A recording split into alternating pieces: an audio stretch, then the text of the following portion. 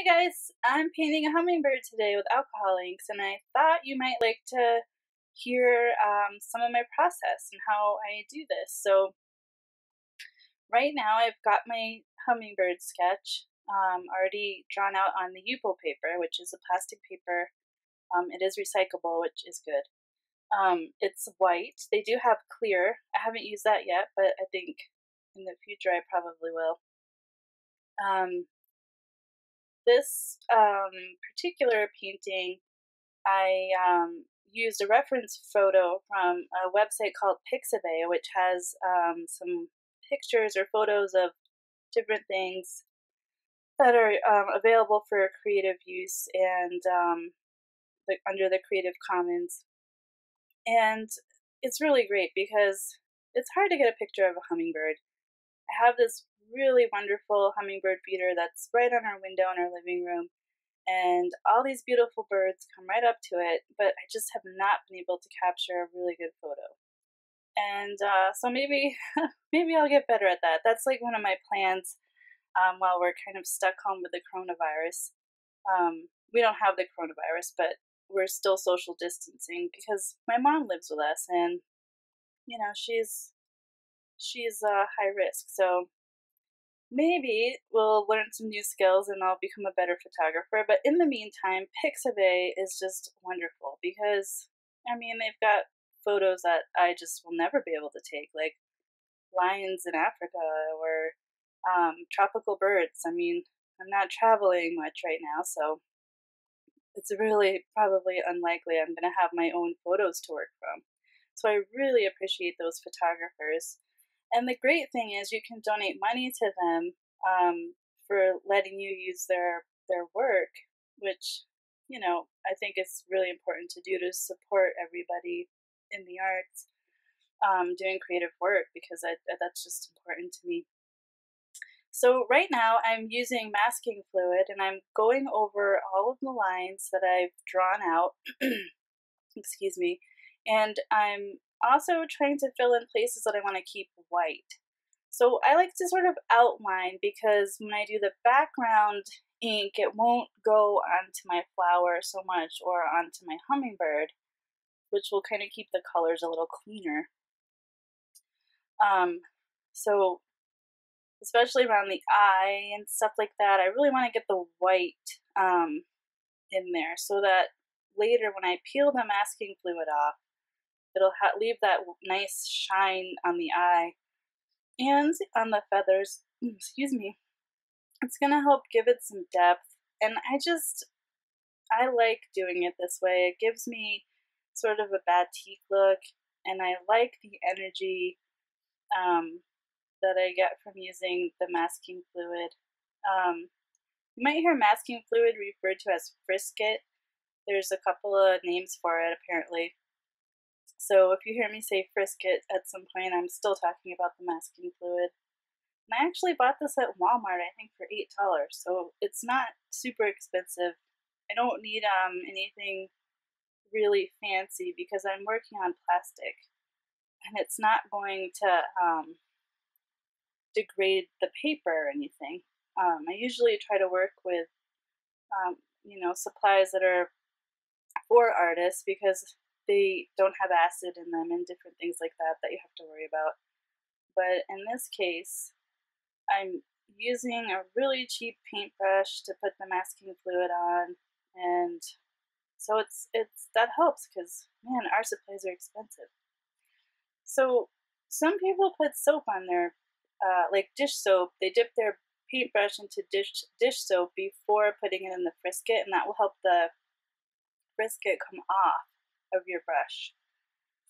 I don't worry about that so much because I just tend to use the brush over and over again, and sometimes, like, once it dries on there, it makes a nice kind of like stubby end that I find helpful, and then I do kind of just peel it off sometimes. So right now I'm sort of splattering masking fluid all over the paper because I want to have some white areas, kind of like when you're in a garden at dusk and the light's reflecting off the bugs, and you just see all these things in the air, and I kind of wanted to recreate that. And I think it does give the painting a little bit more energy too. And if you went around and put the dots in, it just wouldn't be the same. It's got to be sort of organic, so I just fling it on there. And then you need to let the frisket or masking fluid dry. And it doesn't really take too long where I live in the Southwest where it's pretty hot and dry. And I think when I was actually doing this painting, I had a fan blowing, so it dried pretty quickly. And you'll be able to tell it's dry because it won't be like runny when you touch it. It'll sort of look shiny and rubbery. Okay, so I'm putting on some blue. This is Indigo blue, a Ranger ink color. I use mostly Ranger, but I do have a few pinatas. I like the pinatas because they're kind of more opaque and really bright. But I do mostly use Rangers because honestly, like, it's just what I'm used to, and they're a little less thick. I've noticed the pinatas are thicker and they don't go as far. They're kind of just more they just don't spread as much, I guess, is what I'm trying to say. So I'm going around the plant and the flower, and I'm keeping the ink kind of on the right side of the masking fluid. I want to keep the paper really clean where the flower and the hummingbird are, so I'm not getting muddied colors later. If you do make a mistake with the alcohol ink, sometimes you can take a paper towel or a cloth and dip it in alcohol, rubbing alcohol. I usually use 91%, and you can just wipe it off. And if you're using a color like this indigo, it might stain the paper a little bit, but you can just paint right over it. Some colors just wipe off completely.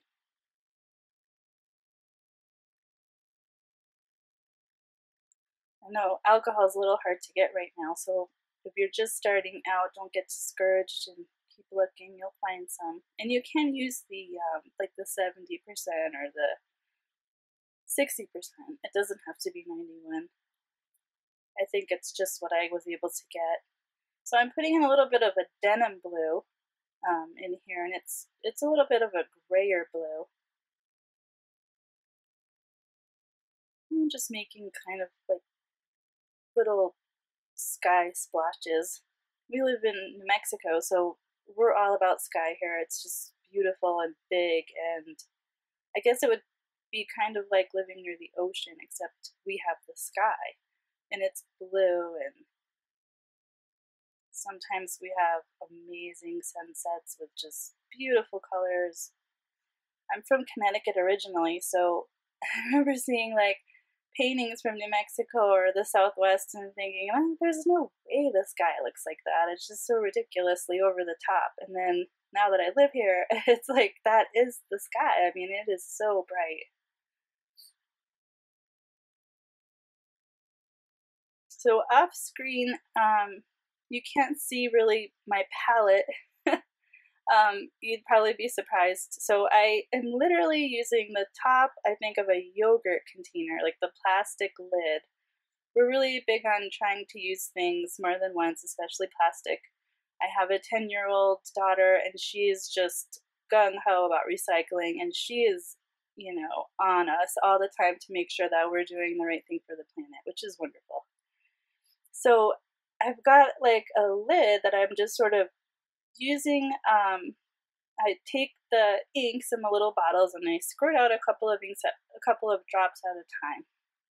I try not to put too much because it will evaporate and dry, and I can add alcohol to it again to sort of rejuvenate it, but it's not, quite the same. And then I have another plastic dish that's filled with alcohol that I'm using to sort of dip my brush in sometimes when I want to spread the ink around a little bit. And so you don't really need anything fancy for that.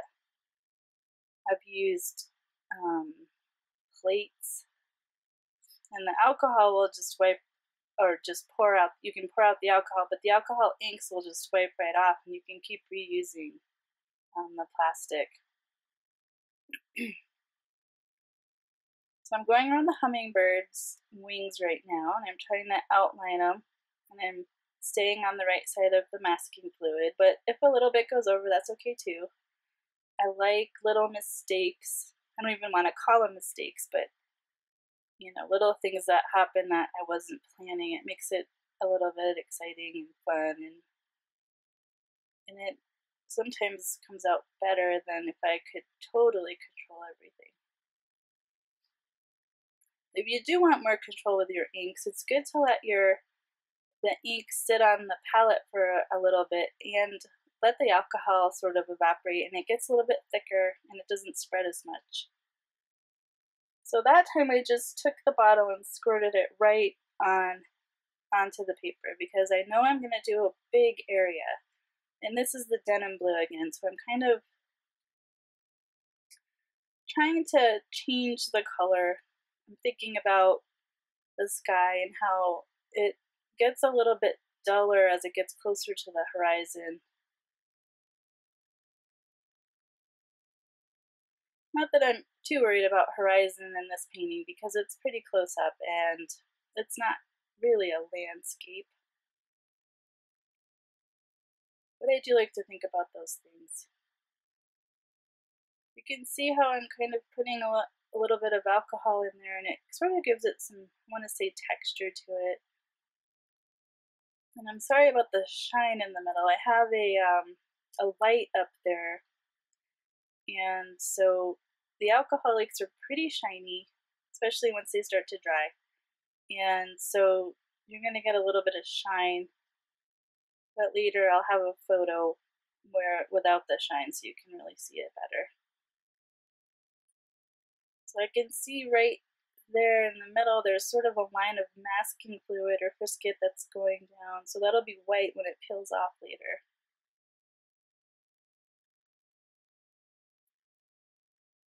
And I'm just getting in some blue. So this hummingbird is going to be sort of an orangey brown, and I thought it would be good to get, you know, some nice blues around the hummingbird to kind of pop, because I think it's probably a female hummingbird. Most of the hummingbirds I've painted in the past have been brighter colors, and so I would do the background maybe a little less competitive with the bird, make it a little duller in the back so the bird would stand out. But this bird, you know, she's kind of not too fancy looking, so I can do a little more in the background. Yeah, I have a bad habit too of using the same paintbrush to do an entire painting. I could have probably done this a little faster if I used a paintbrush that was a little bigger, but I kind of just get into the zone and I'm not really thinking about anything except what I'm doing, and I forget to switch paintbrushes. So I'm back with the indigo blue in the corner. I decided I wanted to kind of go around the whole painting, around the outside with the indigo, because it's a little brighter, and kind of do this denim more in the center, just sort of draw the eye to the center, almost like giving it its own little frame. And the denim blue is interesting too because when it spreads, it kind of gets a pink halo, which is interesting. Sometimes I don't like it, and other times I'm okay with it. Kind of looks like sky. I left a white spot at the top because I just thought it might be nice to sort of give the impression of a cloud. So here it is. Sometimes I'll stop a little bit and let something dry, like the background, before I start working on the other parts of the painting. Once the ink dries, it will still spread, but it's not quite as bad. So now I'm going in and doing some green. I think this one was a pinata green, and it was called Lime, which I thought It's kind of funny because it does not look like lime at all to me. It's more like a grass green, I think. So I'm going in and I just kind of getting around the flowers and the parts that are green and painting right over some of the masking fluid. And I know when I take the masking fluid off, I'm going to have some spots I'll have to fill in probably. Probably got too much masking fluid. So while that's kind of drying, and it doesn't take very long usually for the inks to dry, especially since I have a fan on it.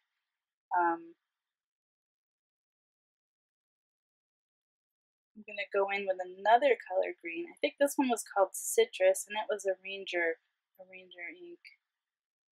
I usually buy my inks at Joann Fabrics, and I get them online. They're cheaper, and sometimes they'll have those really great coupons where you can get 20% off your order, and I just stock up.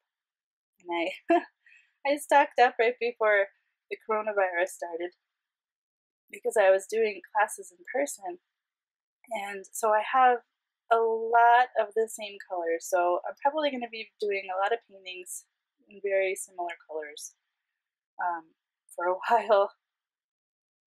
And hopefully I'll get to do my in-person classes again because they were so fun. But I think it might be a while before we're able to do that. So I'm just going to be using what I have. This is a color called Plum. It's like a pinky, a little bit like magenta, I guess. And I really love it. It just pops and it's super pretty. And I have quite a few bottles of it now, so at least I picked colors that I really like to stock up on. So these flowers are kind of tubular because that's what hummingbirds like to do, put their beaks inside. And that can be pretty difficult to convey, so we'll see if I can get this to come out quite right. I put a lot of masking fluid because it was kind of shiny in the photo.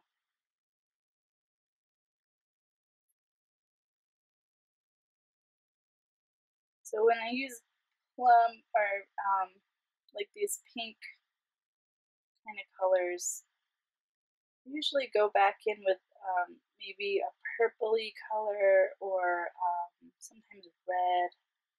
I think I might have used a sangria from the Pinata inks, which is sort of a red, more a pinkier red. Excuse me.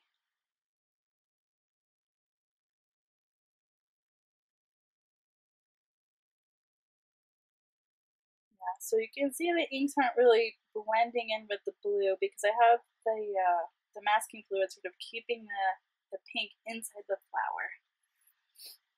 Every once in a while something will happen and it'll just completely bleed, and I'll have to kind of do something to sort of stop it and paint over it, which is one of the great things about the alcohol inks too, is you can just start over and fix things so easily. I used to be really interested in watercolors, and they're pretty difficult because you can't really fix them. Like once you put the paint down, that's it. It's just really tough to not overwork it. And with the inks, it's just a lot easier. For me anyway. And I guess too, because I'm not trying to control it so much. It's just sort of, you have happy accidents. I think I'm probably going in with a red now. Yeah. So I'm trying to make some shadows. So I have a darker red. It was also a Ranger color, but I cannot remember the name of it right now. But I will put that list below, so if anybody is curious. And I'll also put a link to Pixabay so you can check that out. If you're somebody who really wants to paint but you're a terrible drawer or you feel like you're a terrible drawer, there's ways around that. So not too long ago, maybe 10 years ago, I took a community painting class at the library of all places, and the woman that was teaching the class told me that she felt like she just didn't have time to learn how to draw. She was older and she just really wanted to get started on the color. That's what she was all about. So she used a projector. So she would take photos and then she would project them onto her canvas. She was an oil painter and sketch them out, and then she would start painting. And I was like, oh my gosh, that's like a great idea. So I tried doing that a few times, and I have a projector, and I do still use it because sometimes I want to take something small and blow it up, and it saves time, and because I'm all about color too. I just love color. And there's also this paper you can buy that's like tracing paper, but it's got like something on the back that will come off so you can draw on top of it and it'll leave a mark on the U-boat paper, and then you could do it that way too. So you could put the paper, the sketching tracing paper between the U-boat paper and your photograph, and you could draw around it the outline or whatever that you're having trouble with and get it onto the paper so you can paint it.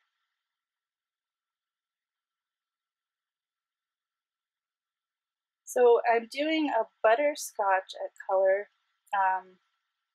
first. So I started with the lighter color and I colored the bird. And she's got lots of masking fluid kind of outlining her individual feathers.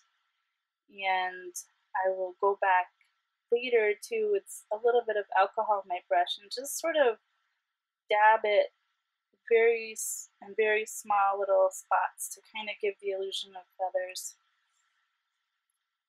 The ink will kind of move, so I'm doing in some shadows right now with a darker color. Gosh, I think this is one of the browns from Ranger. I want to say like one of the nut colors, like hazelnut. I'm pretty sure it was hazelnut, but I'll have to look. It's a little strange too because when it kind of spreads, like sometimes it gets like a grayish color, like a purpley gray color, and that I don't really like too much. So I try not to let it get too thinned out. So see, I'm doing some spots right there. I try not to do them when you're doing some kind of little spot work. You don't want it to be like those dots are all in a row because that's just not really natural. So you kind of want to let your hand go a little random there, and it'll give it some texture. I know I had some trouble with this bird's beak too. Sometimes the ink just kind of goes a little fatter than I want. I'm putting in the feet, so she's got some feet in her eye. So the masking fluid's in there, keeping the spots that I need white for me. And here we go with the beak. So the beak has some shine on it too. But my hands were a little bit unsteady, so I feel like her beak is a little thicker than I'd like. But sometimes it's okay. I'm going to do a little outlining with the black. This is, I think it's called pitch black, and it's a Ranger color. The black tends to be pretty thick for me, and it might be because I've had it a long time, so it doesn't run usually too much. And I'm able to kind of go in and do what I guess I would call like dry brush work, even though it's not really dry, but it's drier than usual. I'm going to do a little bit of work around the eye so it sort of stands out. Give a little shadow so she looks a little more three-dimensional.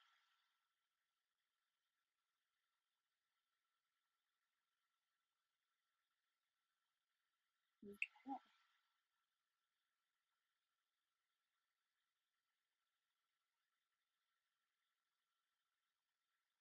Alright, so now I'm going to do a little more shadow, I think, around the head. Get her wings sort of in place. I had this moment where I thought I had reversed the wings somehow when I was a little panicked, but then I thought, oh well, it's too late now. some dark on the bottom of the wing. And I just love how sometimes things just happen, like the dark blue under the wing in the background sort of helps with the shadowing. And that was just completely accidental.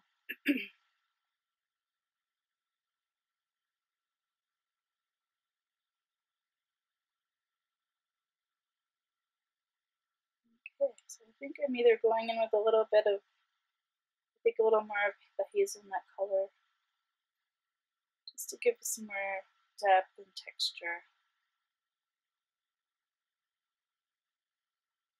Hummingbirds are so pretty, even the plain ones. I really love birds. I think I'm going to start doing a series of birds. I want to do ravens and some hawks. Some real Southwest birds. My husband's really into those. My girls can identify most of them, which I think is amazing. Because I really can't. Like, no matter how many times my husband tells me the names, I still kind of forget.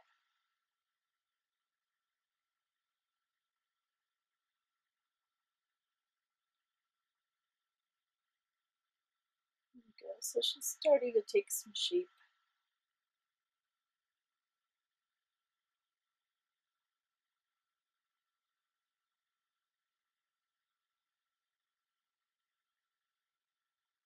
One thing you have to be careful about too is if your background isn't completely dry, you don't want to touch it with your fingers. You'll get fingerprints or arm prints.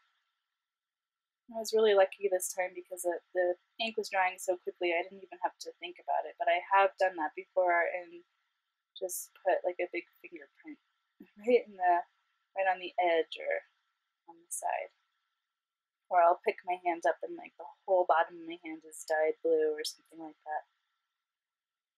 And it doesn't really wash off of your skin very well. So there's been weeks where I've had to go around and I have purple cuticles and rainbow hands, and that's just part of being an artist, I guess. You're just gonna have to live with it. Some people wear gloves. I don't feel comfortable wearing gloves when I'm painting. It's just too hot. And you do have to be careful with alcohol inks because they have alcohol and you're using rubbing alcohol, which can be kind of dangerous if you're breathing it in too much. So I tend to work where I can have an open window so that the air is flowing through. I try not to spray alcohol into the air too much, so I'm breathing it in. Some people use like little spray bottles to kind of get a splattering effect, but I just use my paintbrushes.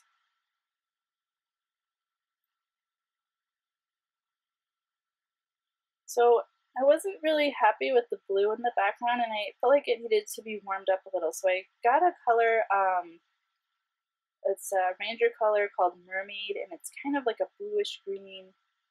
Reminds me of a pool, like pool color.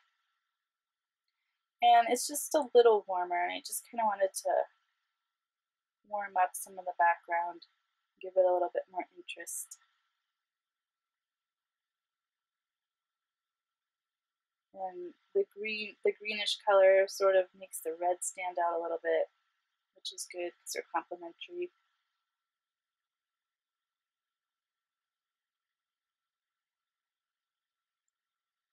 Okay, looking at it now, like, is this done? I think so. So I'm going to start taking the masking fluid off.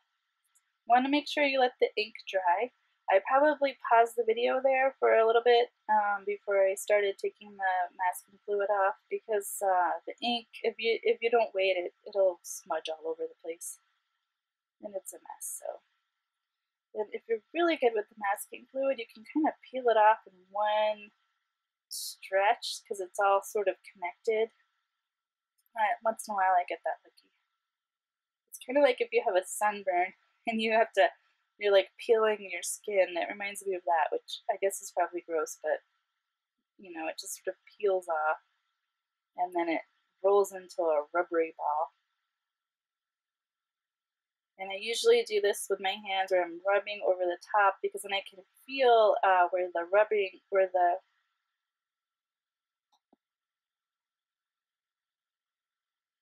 where the, sorry about that, where the masking fluid still is, because it's kind of rubbery and bumpy.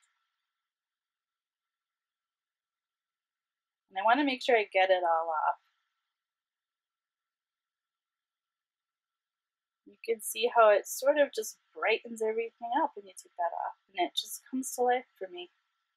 Like, it feels like there's movement. I can just feel the bird moving. There's sort of other things flying in the air.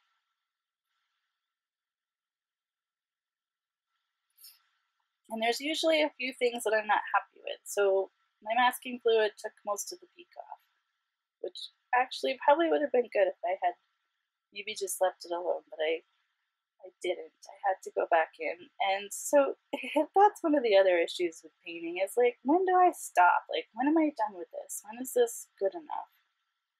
And it's never. Like, you'll look at it like 6 weeks from now and think, oh, I should just get my brush and add this little thing here or there.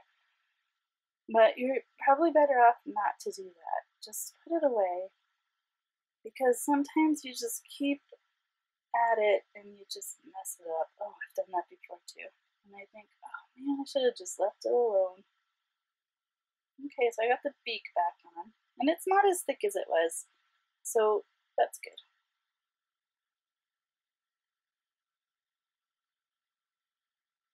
I'm going to fix up some of the flowers because I feel like there's just too much white. So I'm going back in with that really pretty pink. I'm kind of just highlighting over the white. The white sort of, the masking fluid kept that white for me so that I could put in some really bright colors. And this is the tricky part too. So, you go back in and sometimes you just overdo it. So this is one of my struggles. I have to know when to quit. Or sometimes I'll just get way too much ink and it just blobs right on and I'm so close to being finished and then I'm like, oh great, what do I do now? But the good thing too about alcohol inks, like I said, is you can kind of fix it. You could take a Q-tip and go in and sort of clean up some areas. You can also use alcohol-based markers with these, which is amazing.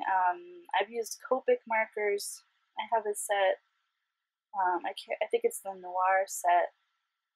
They're mostly darker colors, and I use those sometimes to go in and do some detail work like I'm doing now with the brush because I'm just not feeling confident that I'm going to be able to get the fine lines I want without the ink spreading with a brush. So sometimes I'll use a marker. And you can use Sharpies. We've done that in some of my classes. We painted some flowers and did a Sharpie. So I guess we're done, I think. This is about it. I'm going to sign my name. Oh, see, I'm using the Copic marker to sign my name. Oh, it doesn't show up very well, so, I had the wrong blue. It's kind of need a different color, I think. Yeah, there we go. So anyway, thanks for watching, and if you have any questions, please feel free to contact me. I love talking about this stuff. I love teaching it. I just love doing it. So thanks a lot, and I hope you guys have a great day.